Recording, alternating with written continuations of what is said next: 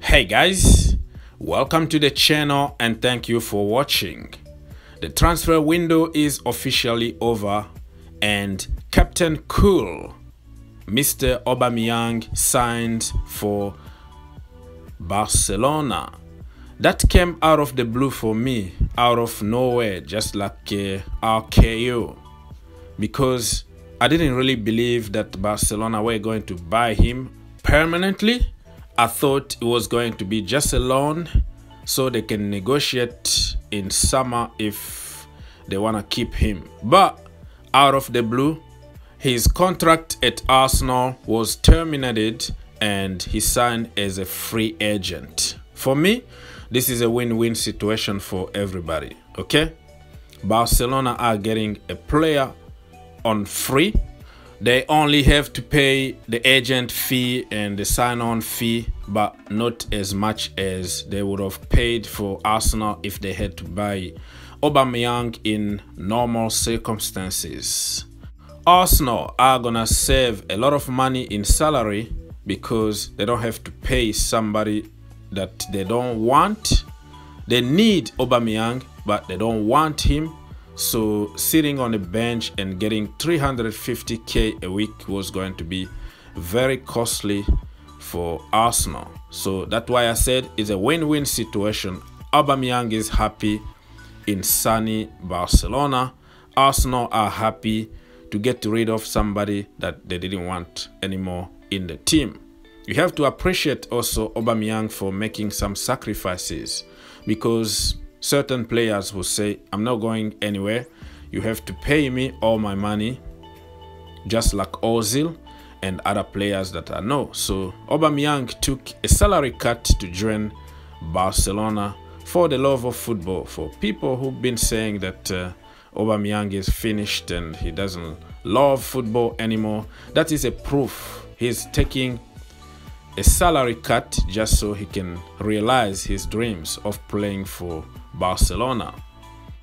So good luck to Captain Cool, Mr. Aubameyang in Barcelona. Hopefully he can help them finish top 4 and score a lot of goals in Europa League and probably win it. Who knows? It's Barcelona we're talking about here, right? A sleeping giant.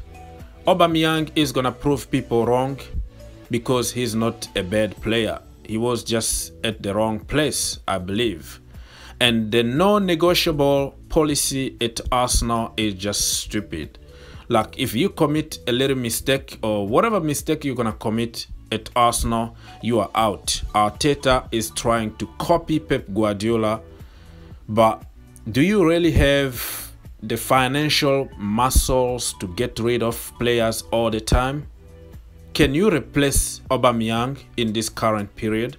And what's going to happen with their fight for top 4? Because you sell Aubameyang and you couldn't get anybody else. Vlahovic didn't want to come to a team that are not in the Champions League, and they are not even sure to qualify for the Champions League next season. Many players are going to reject them if they don't finish top 4. So what's the point of getting rid of somebody who can give you something? I don't know. The non-negotiable policy at Arsenal, like I said, is really stupid.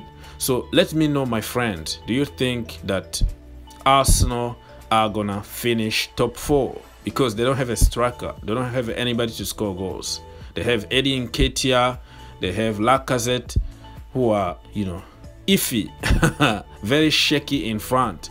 But Aubameyang is a proper goal scorer. He got the golden boot, I don't know how many times, couple of times, right? So it's not for nothing that he scored a lot of goals in the Premier League.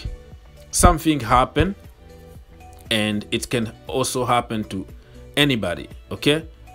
You lose a little bit of confidence and you're gonna go for a long period of time without scoring goals. It doesn't mean that you are finished, because he's like 31 years old. He still has, apparently, you know, probably more than 4 years to score a lot of goals. So I think Aubameyang is determined and he's gonna score a lot of goals in Spain, and Arsenal are gonna regret for letting him go.